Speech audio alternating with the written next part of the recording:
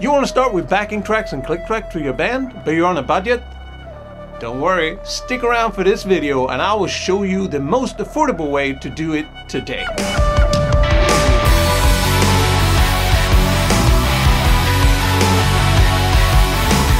Hi, I'm Max Haze from the band Psyckadeli, and today I'm going to show you a really affordable way to use click tracks and backing tracks to your band when you're doing live performance and doing rehearsal. In my band we've been using backing tracks for quite a while now, and I've been going through a couple of systems to make it happen. The first one that I started out with was basically a Roland SPDS. And this module was set up so that it had two outputs. It was either right output or left output, so I would put the click track on one output and then put the synths or the backing tracks on the other output.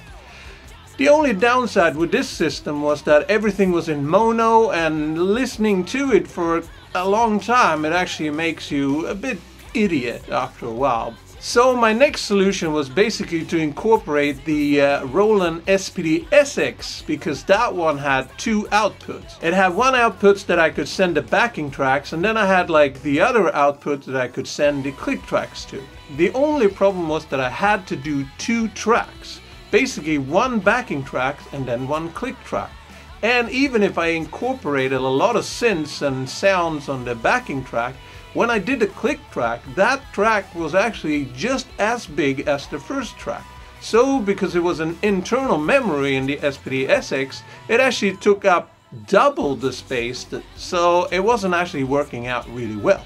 And one big downside with this was that you could only play the song from the beginning to the end, so when we were rehearsing and we wanted to rehearse for the synths, we always had to go through the whole song.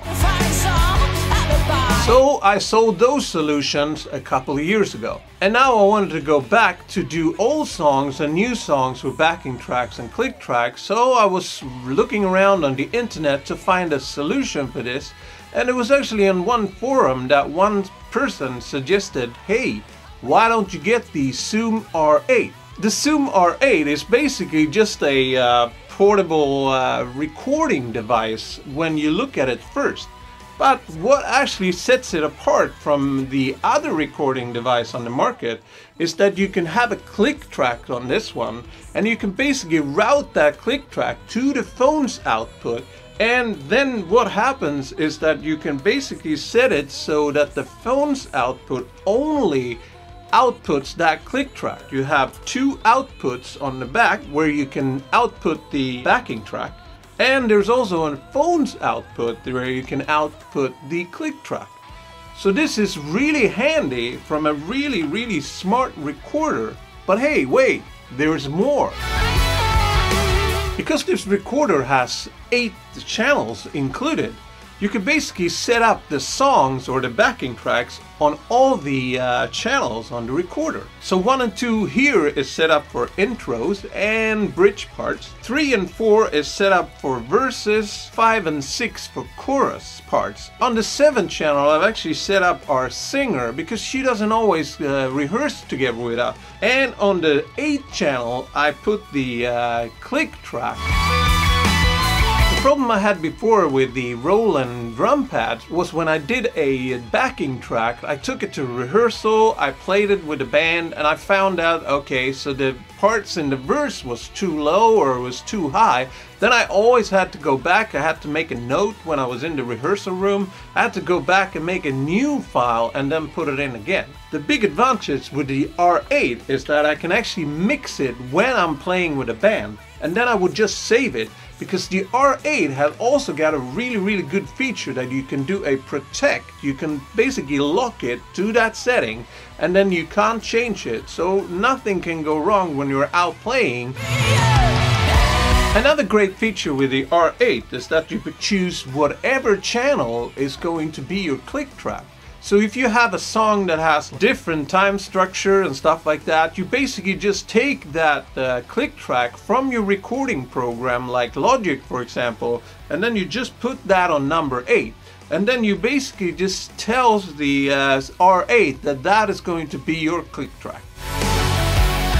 So as I mentioned, you could take the files from your recording program and basically just put it in here, because this has the same setup as it is in your computer. You hook this one up to the computer, it basically becomes like an external hard drive, and the system is based on folders, and you just gotta have the right files to put in those folders. So after exporting the files to the R8 to the memory card, you have to go into that project which your song is, and then just assign whatever is going to be on the different channel.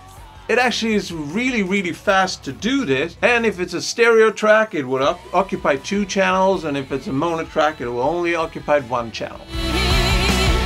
As I mentioned before, with the other system that we had, we always had to play the song from the beginning to the end. There's actually a good solution for this here. This one has got markers, so what you can use these markers for is you can put markers in your song. I have done this so that because of the tempo being the same tempo as the song, I would put the markers 4 beats before the actual event that I want to rehearse. If I want to go through the chorus, I would put the marker 4 beats before the chorus, and the band can hear 1, 2, 3, 4, and there you go.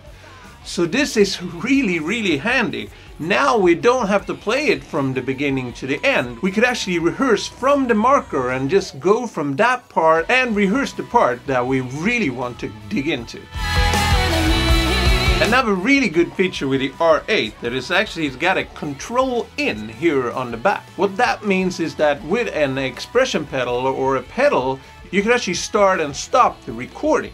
I think we're gonna use this in the future to be able to do that live when we're using it on stage with the band. Funnily enough, this R8 is actually the only one that has got that feature with the control in. If you look at the R24, for example, unfortunately they didn't include that feature on that model. So the Zoom R8 can be a real lifesaver for bands on a budget. I hope you've liked this video, and if you have any questions or comments to this video, then please let me know in the comment section below. And if you like videos about being in a band, then don't hesitate to subscribe to this channel, because we try to do videos about being in a band and being on a budget. I hope you can incorporate the Zoom R8 to your setup and have a lot of great performance in the future. So I hope to see you around, and hey, as always, use it for good, not for evil.